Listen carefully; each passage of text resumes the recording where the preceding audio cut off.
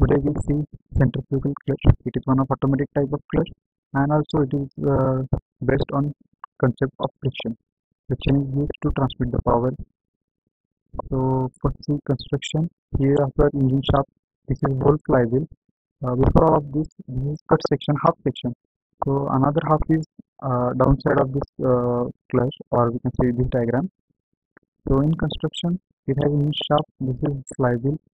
Dead weight is used to balance the pressure plate. This is pressure plate. These are two different springs. This is clutch plate and this is clutch shaft. So this is dead weight end. Last end of this dead weight. When engine, let's see working of centrifugal clutch. So when engine shaft rotates at high speed, due to the centrifugal force, the dead weight tries to fly towards its left. That is this side. So when dead weight move towards this side, it fulcrum uh, pushes the pressure plate towards its left.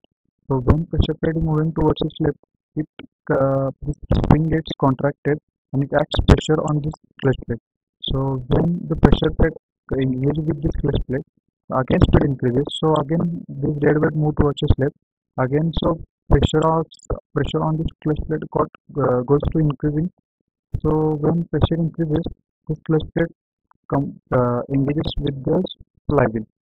So when this clutch plate engages with flywheel, the clutch is fully in engaged position and power is transmitted to clutch shaft.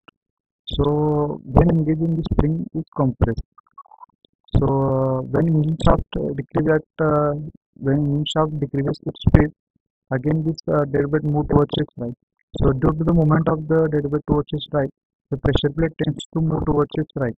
So the spring expands and the spring also expands. Pressure on this clutch plate removes. So because of the spring, the clutch plate move towards its right and the clutch power from flywheel doesn't go to the clutch shaft. So clutch is in disengage position. So this is theoretical working of centrifugal clutch. So if you have to gain deep knowledge, you can search YouTube for centrifugal clutch animated videos. You can directly get it. But in exam, you have to draw this diagram and you have to explain the construction and working of the centrifugal clutch. If you really understand about centrifugal clutch from this video, then please comment, like and share, and do not forget to subscribe my channel. Thank you.